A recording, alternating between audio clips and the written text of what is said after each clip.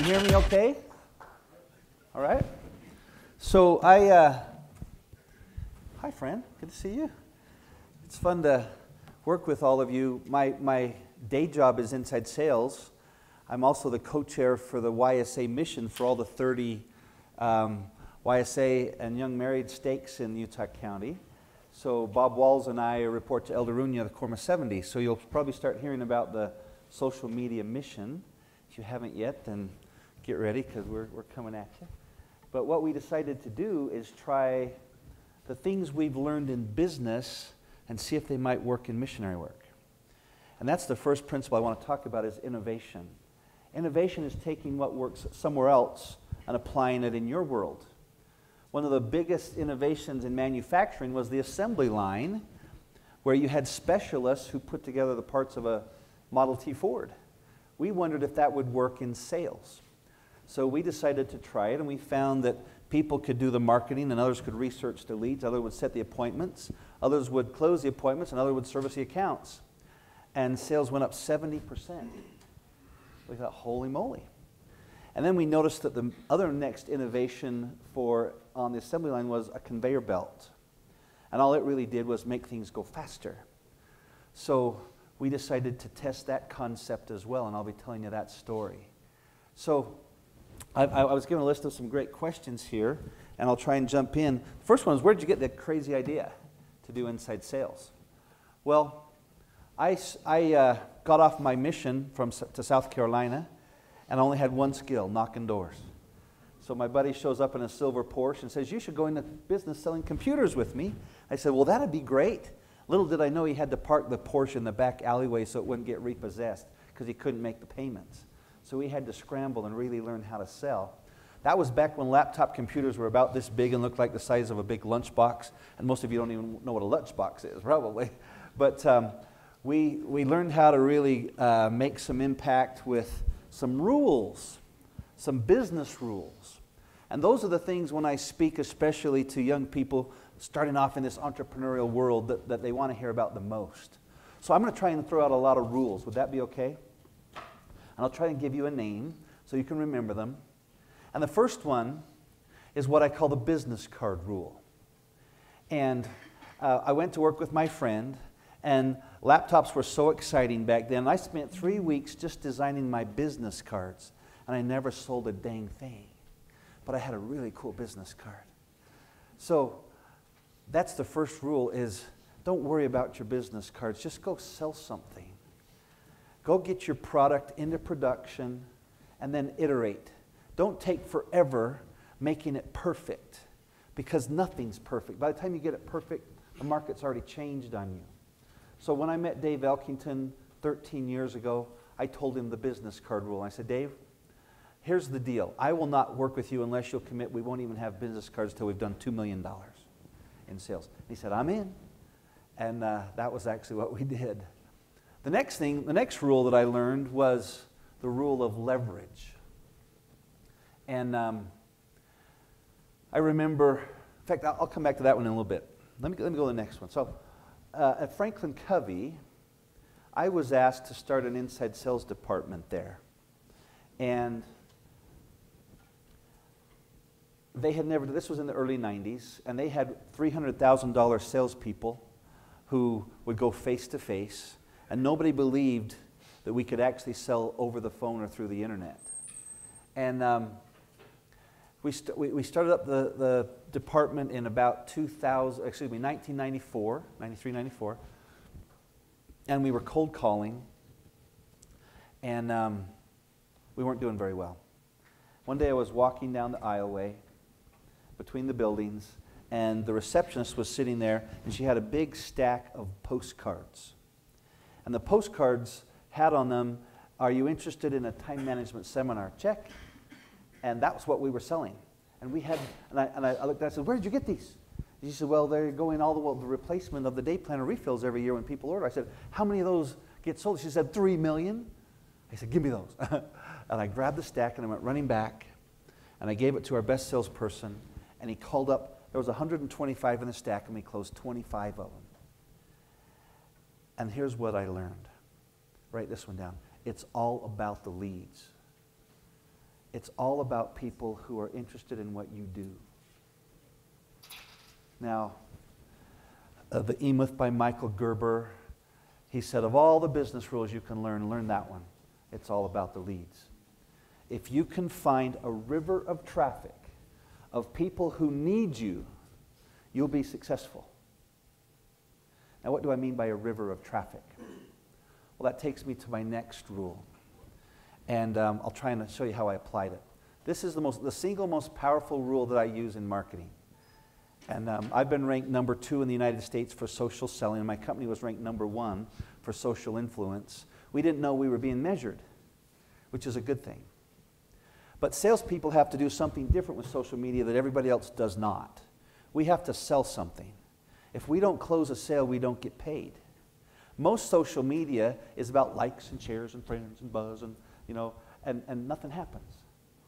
Have you ever watched what happens? In fact, in the YSA mission, we get really concerned because conference comes out and there's this interesting phenomenon called Mormon memes.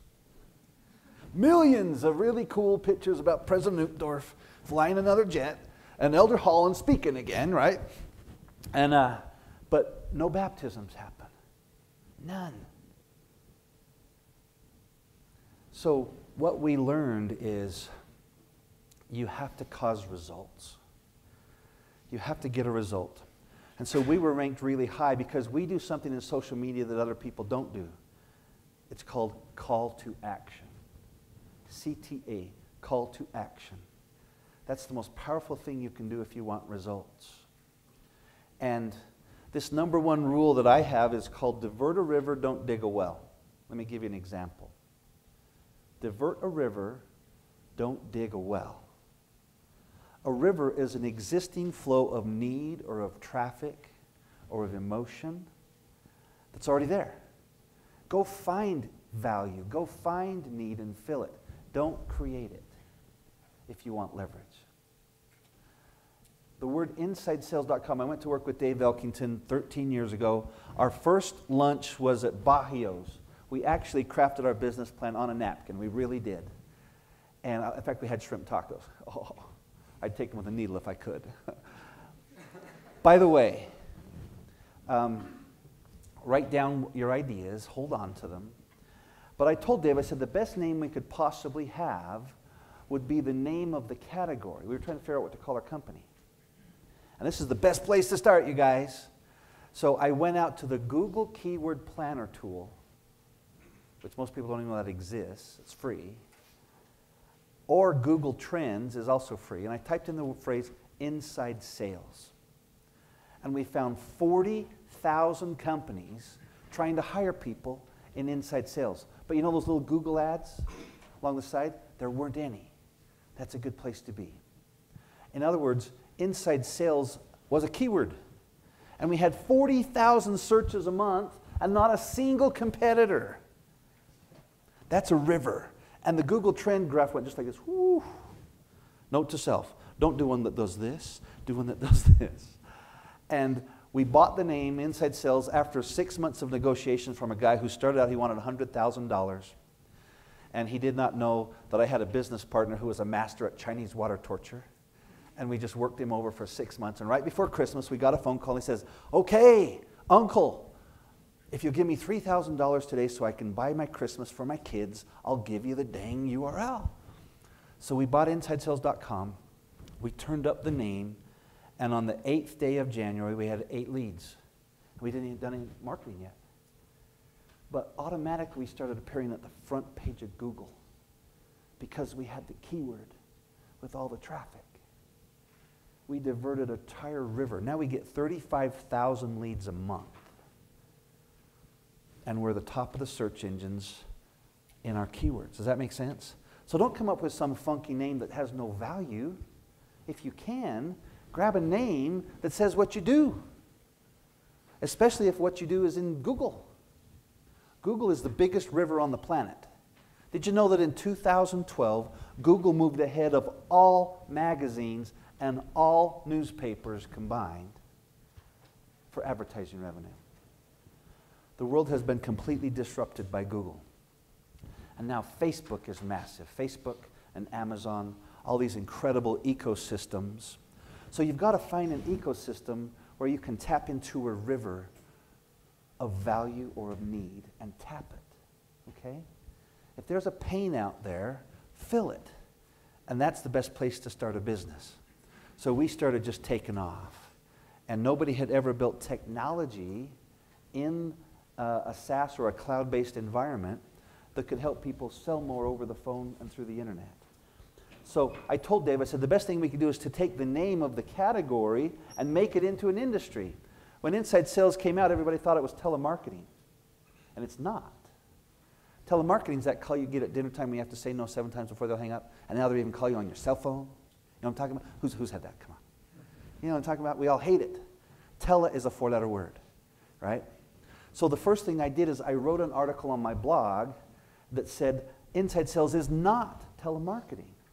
And it's not customer service where you close something. It's professional sales done remotely. Or in other words, inside sales is remote sales. So I wrote the definitional article, and little did I know, there was about 3 million inside sales reps in the United States who were sick and tired of being called telemarketers. So guess whose blog they followed? And my blog just started taking off. And I'm like, holy crap, what do I do? And my friend just said, keep writing, keep writing.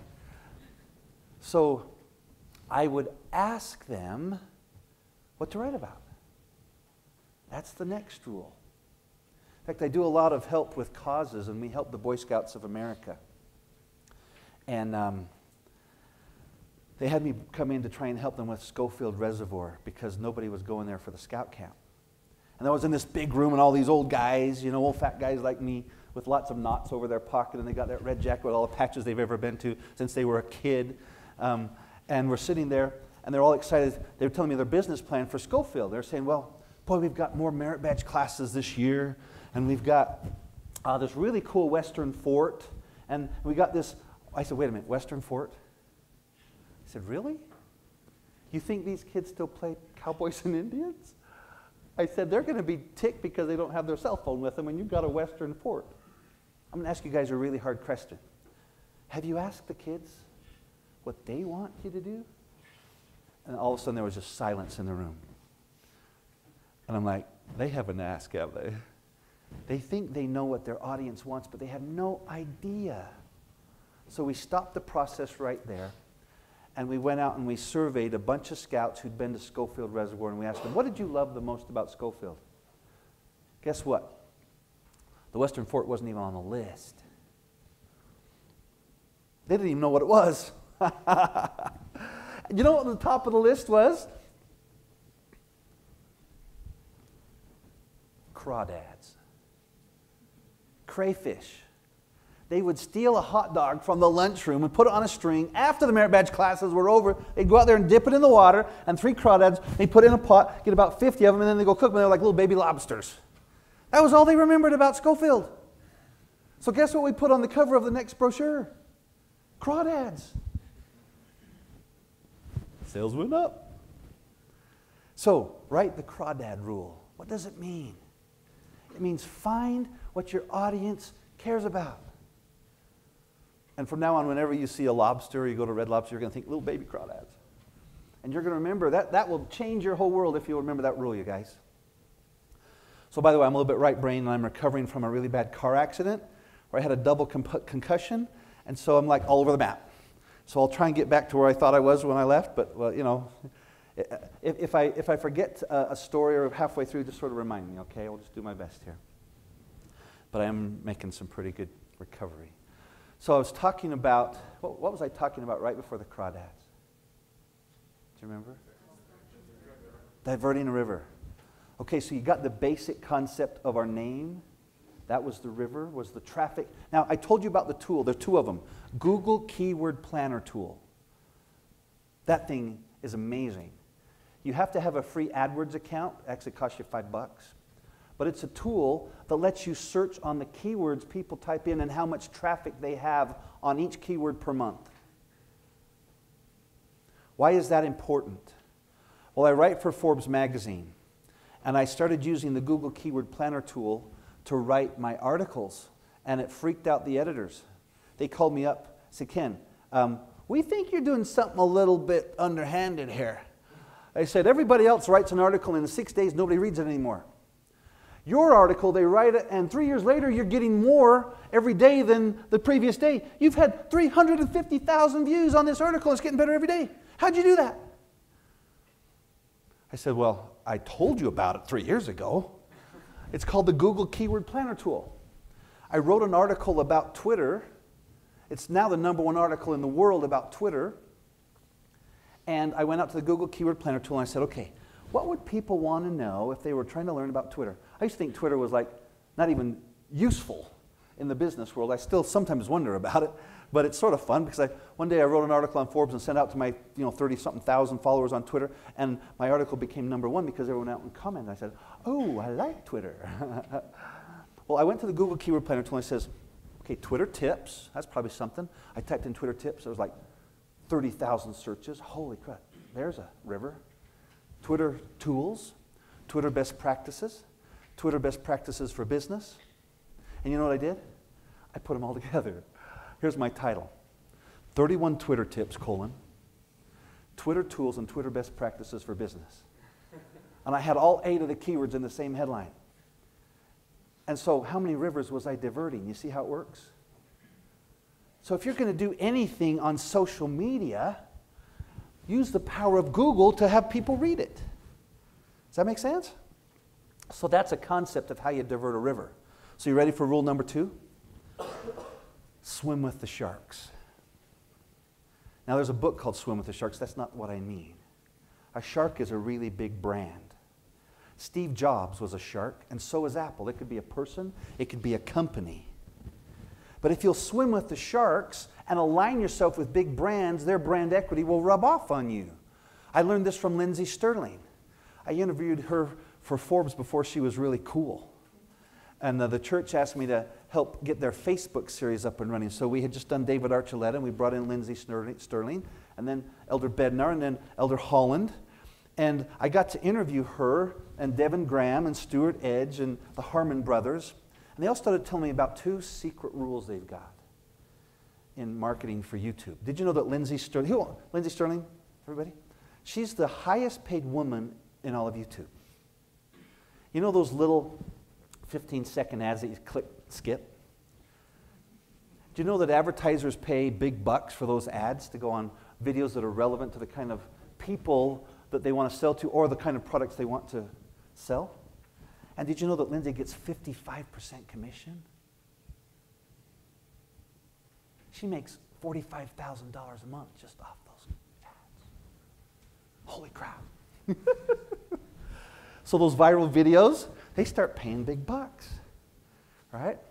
Well, when I interviewed her, and you can go look on my Forbes article, I did a 3-part series on the YouTubers, and she said, Ken, there's 2 main rules. 2 main rules. You ready for them? By the way, I bill out $20,000 a day when I go consult with companies, and I give it for free to the YSAs because they rock. And we started this class with a prayer, you guys. Where 2 or 3 are gathered, the Spirit will be with us, and we got how many here? 170?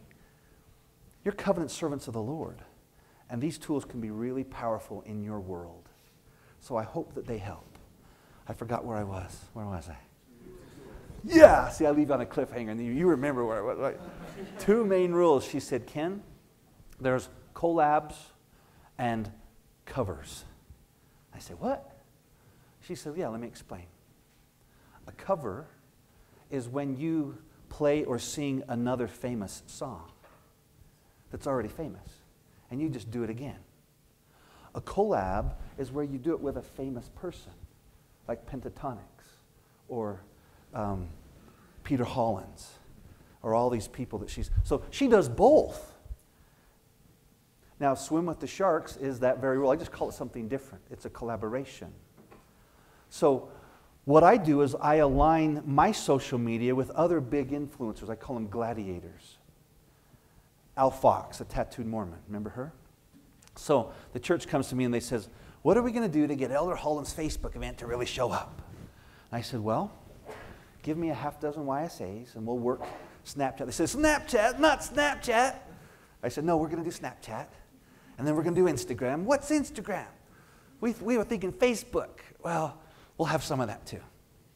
So we're sitting there in the audience, and we got Al and about 19 other, famous Twitter account people who are LDS. And then we said, and then go get your top 5 LDS Twitter accounts and start sending stuff out. So we were there right in the middle, and you know what? We ranked number 4 globally in an hour with only a half dozen YSAs helping us out. What could we do with 55,000 of you guys and gals? Wouldn't that be cool? Elder Holland's event was number 4 in the world. Isn't that awesome? Because we collaborated. What happens with social media is if we look at it like a toy, we just go in all directions. But if we look at it like a tool and we align in the same direction, amazing things can start happening. So a cover is where you take advantage of a big brand name that's already out there, like Les Mis, she played this song for that, or Phantom of the Opera. And you know what put her on the map? She told me that it was one video that she did, and she was coached by Devin Supertramp. They used to date, by the way, did you not? He just got married, so I better not say that. I think he did. Anyway, he said, there is a Zelda game coming out, and it has a soundtrack, and nobody has ever done a cover of the Zelda soundtrack before. So go out to Lindsay's site and look up the Zelda video. She dressed up like the little elf and went up in the woods above Provo with a 4K camera filming her, and she filmed the soundtrack of Zelda and did it a week before it launched. 27 million views later, she was a superstar. That's it. And then she did it again with Assassin's Creed, right? And then she said, well, I better not focus on video games too much. So then she went over and she did some classical music, and then guess what she did? She learned the same law that Costco has figured out. She put in one of her own little products. Remember the crystallized video? 150 million views. That was one that's hers. And at $1 a download, she can make some pretty good money. Mm-hmm. So every 4 or 5 collabs and covers, she does one of her own. She puts in her own product. That's what Costco does. You figure that out? Costco only sells 1 or 2 products in a category. They sell the best they can find that will stack it deep and sell it cheap and bundle like 6 bottles of ketchup together, right, and get the biggest bottle. And then after they sell enough water bottles of Arrowhead or whatever, then they do a, what kind of brand? Kirkland brand. Their brand. But they first rode the brand of the shark. Does that make sense? And then they sell the guts out of it with their own brand. So I get too excited. How close am I here, time-wise? 15 minutes. Okay. Should we cram in a bunch more rules for you guys? Okay, so the next rule, so I've given you the 2 big ones for marketing are divert a river, don't dig a well. The second one is swim with the sharks. But here's what I've learned about sharks. There's 2 kinds of fish that swim with a shark. There's the remora with the little sucker on its head that attaches itself. It becomes a parasite. And the shark tries to kill it because it does nothing for the shark. But then there's another little fish that swims by the mouth of the shark. It's called a pilot fish. And it eats the bugs and the parasites, and it's symbiotic. It gives back to the shark. So whenever you do something with a big brand, make sure what you give them is of great value as well. So that's what I decided to do with my little blog. Nobody knew who I was. But there were about 50 big thought leaders and authors in the inside sales space. But they were all over the map. So I looked at all of them, and the best one was Trish Bertuzzi. She ran a LinkedIn group with like 35,000 people in it, in inside sales, and I started following her. There's a little formula we teach you in the social media mission called look, listen, like, love. You got to write that one down. Look, you look at what they're doing, you listen to their conversation, you press that like button. Because if you like them, are they going to like you back? That's just a sign of intelligence, right? They want to like you back. And then love is actually an acronym. It stands for LUV, leave unsolicited validation. Show them some love. Tell them how cool they are. Ask them questions. Leave comments, in other words. And the best kind of comment is called a conversation. How do you get someone to comment back to you? Ask a question. Brilliant. All you do. So you leave a few comments, and then you ask a question, and now a conversation starts happening, and now you know them. So I went up to Trish at one of the trade shows we speak at together. She came up and gave me a big old hug. And I said, Trish, we ought to do something together. Should we do like a webinar or something? Oh, that'd be great. Because I had all these tens of thousands of followers and this big database of sales managers because we sell software. And she had, this LinkedIn group. So we collaborated together. We did a 1-hour webinar, half an hour of mine, half an hour hers, and went to town. And she called me up a week later. She said, can we do that again? She said, wow, my views and leads and everything went through the roof. I said, me too, this was great. We both did better. You see how that's symbiotic? So what a fun thing when you both do better. But the difference was I did it with all 49 of the other leaders in the space. And by about the 5th one, my brand was equal. And by the 10th one, my brand was ahead. By the 50th one, my brand was #1 in the world. Does that make sense? Divert a river, swim with the sharks. Those two together go really well. The third rule, I used to call stir the pot. You know what I call it now? The Trump rule. That's true. Oh, he's completely redefined. Whether we like him or don't like him, he has redefined PR forever in the world of politics. Why? Because he stirs the pot.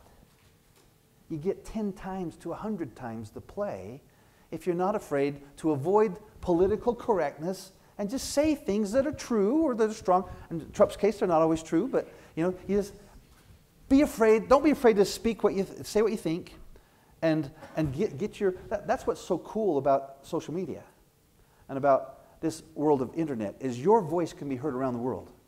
Have you guys seen the video, United Breaks Guitars? Isn't that cool? Changed the stock price of United Airlines. Wow. If you haven't seen it, go watch it. It's pretty powerful. Let's see if we can keep going here. So those are my 3 rules. Divert a river, don't dig a well. Swim with the sharks. And stir the pot.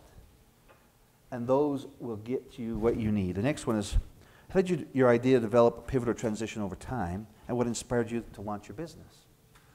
Well, don't go at it blind. This is a critical point here. Learn on someone else's dime. Write that one down. Learn on someone else's dime. One of the biggest concerns we have with graduates from BYU is they come out and your professors teach you that you're ready to go make $80,000. And you're almost ready, but don't be afraid to start at the bottom and learn from a good mentor. Learn from a good mentor. Come out being humble and ready to learn. And those mentors, now what's the difference between a mentor and a coach and a teacher? A teacher stands up here and just does what I'm doing. A coach goes out on the field and does it with you, but a mentor cares about the outcome. They're worth their weight in gold. And I've had several mentors. I recruit mentors. Nothing is better to go someone you respect and say, hey, would you be willing to teach me and mentor me, guide me? Because I'm listening, I'm all ears. And your personal stock price will go through the roof if you'll be teachable and open. And always get there a little early and leave a little late, not the reverse. Make sure your value is by what you deliver, the results that you can bring. So we get asked all the time how we funded our startup. We didn't. Wow, that's a little bit controversial. Dave and I decided we would not take money until we no longer needed money. So we started our own little business. I brought in some funding that I had just started. We started a web development business just doing custom programming for people so we could get cash flow. And then we kept shopping for a project that would fund itself and be our sort of our nest egg. And we got hired by Intel to write a CRM software package to replace Salesforce. And they paid for it and got a discount because we kept the intellectual property. And now we had a development team being funded and the software ready to go. And that's what Dave brought to the table, and I brought in my piece, which was the dialer technology. And so we did not raise money. We just scrapped our way into, our favorite word is this one, scrappy. Now some people think that means cheap, and it sort of does. But what it really means is that kind of, it's the measure of the dog in the fight, or the fight in the dog, right? It's grit. It's determination. It's willing to stay up a little bit late and watch. Do you know what Dave did during the first few years while we were running that business? He was a janitor at night so he could make payroll.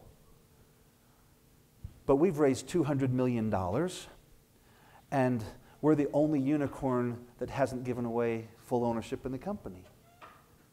You know? Because we had already gotten traction. See, here's what happens. If you just throw money at the problem, you don't really care about the outcome. But if it's your money, you will. You will be, in fact, my favorite example is Hyundai. They decided to put a 100,000-mile warranty out on their cars. And they weren't even ready yet. But what did that force them to do? Get ready really fast. So by doing that, they put a stake in the sand that says, we will be the best. And within about 3 or 4 years, they beat Toyota in quality. And then one of their sister companies, Kia, did the same thing. And of course, Toyota got a little bit ticked off and came back at them.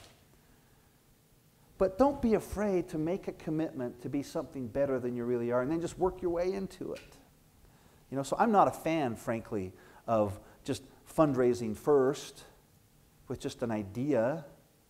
Go prove you can get some traction, you know. Put some of your own money into it, and then you'll care, and it will happen. We had more growth when we had no money than we had $200 million, you guys. Anyway, so that's my personal vote. What major problems did you face that required resolution before you could prosper? Well, pride. Oh my gosh. Ego. Those are big challenges, especially if you're a Latter-day Saint and you're a covenant serving the Lord, and all of a sudden you're being faced with being worth a couple $100 million. You know, you can only make a deal with one side or the other, and you better make sure which side you're going to make the deal with, because you can do it with the law of the jungle, or you can do it with the Lord's way. And the Lord's way is a little different. I remember when I was a financial clerk here in Provo with my two little kids of my 5, and I'm opening tithing one day, and I nudged the bishopric member next to me, and I said, wow, that person makes a lot of money. It's really easy when you count tithing because it's like 10% each time. Put one more zero there. Whoa, they make a lot of money. I can't say anything, but they make a lot of money. I said, I wish I could. He said, what do you mean? I said, well, I'm a sales guy over at a computer store, and I'm starving. He said, it sounds like you haven't learned the law of finance, the Lord's way yet, have you? I said, tithing? He said, well, sort of. It's a little bit more than that. I said, then I haven't. He said, I was in a room when Mary and G. Romney made us a promise. And he said, those of you who need a raise, double your fast offerings. I thought, really? That's it? And then he said something else. He says, and if you need another raise, double them again. He said, if you need your needs, pay your tithing. If you need your wants, pay your offerings. And I went home to Crystal that day and I said, I just was told this amazing thing, and should we try it? We were paying like $15 in like fast offerings. Yeah, do it. So we doubled them, and that week I was promoted. I'm like, whoa! 3 months later, Crystal, should we try it again? We doubled them again. I was made sales manager. Now, I'm sure the Lord was trying to teach me something. But I bear you my witness that He's watching you. And He doesn't want you to sell your soul. I told Dave, I said, Dave, the biggest challenge we're going to have is to keep our souls intact when we're worth hundreds of millions of dollars. And you have no idea how hard it is. We were talking about being a unicorn. It's not all it's cracked up to be. One of my dear friends, I won't mention his name because it would be embarrassing, but he was a mission president, brought 7 of his missionaries in the business with him, and they all became worth tens of millions of dollars, and only 2 of them stayed in the gospel. Now a couple came back, but they made serious mistakes. And when you get thrown that kind of power and influence, you better be ready for it, and you better scale your way into it. But if you are interested, there is a Lord's way of doing things. And that was just the beginning. There's another little book called Magnificent Obsession by Lloyd C. Douglas. It's written in 1929. If you're really interested, there's some clues in that book that will teach you the Lord's way of doing business. and of gaining blessings. So I'll keep going here. What specifically caused your business to begin to gain traction? Am I about 5 minutes or so, 10? Pretty close, about 5 minutes. Okay. So the number one thing that put us on the map was research. We decided, in fact, it was funny, we were selling like crazy, and we had this name Inside Sales that was generating all these leads. So here we had this technology that was supposed to be for cold calling. We never cold called because we had so many leads. We would just respond. And the salespeople kept telling us, they said, it seems like when we call people back really fast, we make the sale. We said, wait a minute, speed? They said, yeah. So we get the web leads, and if you call them back really fast, you close the sale, and if you don't, you don't? Yeah. So we said, oh my gosh. So we decided to do a research study with Dr. James Oldroyd from MIT, and we tested how fast should you respond to a lead. That was it. And he called us back 3 weeks later after we gave him like 10,000 data points. He says, boy, your salespeople were right. If you can call a lead back within 5 minutes, the odds of making contact with the person you're trying to reach go up 100 times. We said, wait a minute, you mean 100%? He said, no, 100 times. I'm like, oh my gosh. I call me back. Call people back really, really, really, really fast. You know those messages that come to your email? Call back really, really, really fast. And the best they could do manually was 30 minutes. And that missed the whole effect. 5 minutes was the best practice. So we built a technology that captured the lead on the website, looked up who it should go to, see who the sales rep was, call the sales rep first, they hear the ring, ring, ring, and then the answer they hear ringing, and a second line calls the lead and bridges the two together in 9 seconds. I remember Dun & Bradstreet went out to our website. They typed in their information. We called them back in 9 seconds, and the guy answered. He said, we still have a recording. He said, I don't know what you just did, but we're going to buy it. And hustle, that's scrappy. So then we did another technology. And by the way, we published that in a research study. 600,000 companies have downloaded it. Put us on the map. So our forte began research. Remember I told you earlier the crawdad story? That was research. We asked them what they needed, and then we just aligned with it. Well, we put out a new research study every month now. And all we do is we ask salespeople, what's the biggest challenge you got?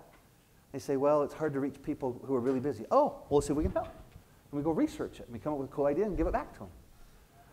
That's diverting a river of need. Does that make sense? So that was the single most powerful thing we learned, was the power of research to answer questions the market really needs. When did you begin to scale, and how did you find the growth stage of your business? Well, like I told you, it wasn't when we raised money. It was when we were disciplined and scrappy about executing our business. My favorite book is Good to Great in the business world. And it talks about building this flywheel of momentum. If you haven't read it, it says there are 3 ingredients to become great. And this is what I'd really recommend you look at. You got to do things that you love. You got to do things that you can be the best in the world at. And you got to be able to make money. Because that's what put gas in the gas tank. But you got to do what you love. Can you tell I love what I do? I have a blast. I get to meet with folks like you and learn cool new things all the time. I went out and took a test called Strengths Finder 2.0. Has anybody taken it? If you haven't, write it down. It's only, I think, $10. And there are 36 strengths or 34 strengths out there. 15.5 million people have taken it. And it gives you your top 5. And the basic premise is play to your strengths. Play to your strengths. Play to your talents that you were given. My number one strength is learning. So whenever I'm down and depressed or having the world's weight on my shoulders, I go learn something new. Well, that might not be your strength. But find out what it is. And then just do it. Play to your strengths. You can work on your weaknesses later on Sunday. But play to your strengths. The Lord will help you work on your weaknesses. I'm not discounting working on your weaknesses. But you were put here for a reason. You've got a mission. One of my mentors, Herschel Pedersen, his nickname was Bones Pedersen. He was the senator in BYU in 1955. And he was in the temple presidency in the Mount Timpanogos Temple. And he used to talk with me for hours. I'd go in. He said, Ken, what you got to do you got to memorize your patriarchal blessing and take it with you in your head into the temple. Say, Heavenly Father, why am I here? What am I supposed to accomplish? And you know what? 3 years ago when I was 47 years old, I was finally told. And now I'm full speed ahead. As soon as I learned what my mission was is when I got involved in this YSA mission. And I'm helping Operation Underground Railroad. And now I'm helping the missionary work in the church. And I'm helping with the Book of Mormon. And I'm helping with science and religion. I've got 8 different projects I'm helping with. Because I found out why I'm here. So find out why you're here. And I was told this little business escapade is what got me where I am, but I'm not here for the business. I'm here to do the Lord's will. And that's what all of you were set apart before you came to this earth with a mission. But you got to find out what it is. Don't wait till you're 47, like me, an old fat guy. I caught chest of drawers disease a few years ago. It's where your chest falls to your drawers. It's contagious. You catch it at the dinner table. So be careful. Anyway, I just want you to know that how has faith influenced your journey? That is my journey. Okay, 1 minute. Whew. Good timing. So let me try and sum it up. Stay fresh and learning. My first day, I came in to Infobases as their marketing director. I'm the one that came up with the idea to put all of the church books on CD-ROM years ago. And we sold it like crazy. And then Bookcraft bought it, and then Deseret Book bought it. But I showed up my first day to work, and the girl at the front desk gives me my stack of papers. She says, you need to fill them out. So I'm filling them out, and I'm the guy in charge of marketing, and marketing is how everything looks. And there's this orange extension cord plugged into the wall behind the receptionist desk, and it goes out in the hallway, and down the hallway 3 offices, and goes to someone's office. I'm like, really? There's a bright orange extension cord in the front reception area. And I turned to the lady, I said, hey, what's wrong? What's with that extension cord? She said, what extension cord? I'm like, you're kidding, it's bright orange, it's right there. She said, oh, I hadn't noticed it. It's bright orange.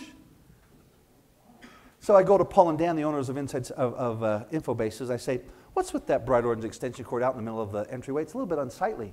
I'm in charge of the image of this company. I thought we ought to try and fix it. What orange extension cord? You're kidding me. I took him out. It's right there. Oh, we hadn't noticed. So the guy who had the extension cord had this fridge in his office, and it kept flipping the circuits. So he's really smart. So we went out to the warehouse, grabbed a bright orange extension cord, plugged it in, walked out the front, plugged it right behind the receptionist desk. I'm like, can't we get that? He said, no, I need my fridge. And he was more powerful than me. So 6 weeks later, I stopped noticing too. So what I teach all of our new employees, those with the fresh perspectives, is when you get there, grab a yellow notepad and write down all the orange extension cords that you see. Because you're the only one who sees them. And after 6 weeks, you won't see them either. But if you want to bring change, you got to keep your fresh perspective. You got to stay excited, you guys, and write them down and execute on your ideas. Or like 6 weeks later, 6 months later, we moved to another office. Guess who coiled up the orange extension cord? Me. Anyway, I don't know why I told you that story, but it's a cool story, isn't it? Keep your fresh perspective, especially you freshmen, right? And go make great things happen, and go out and connect with me on LinkedIn or Facebook, would you, out on the web, and love to keep in touch. Thanks, everybody. Did I do okay today?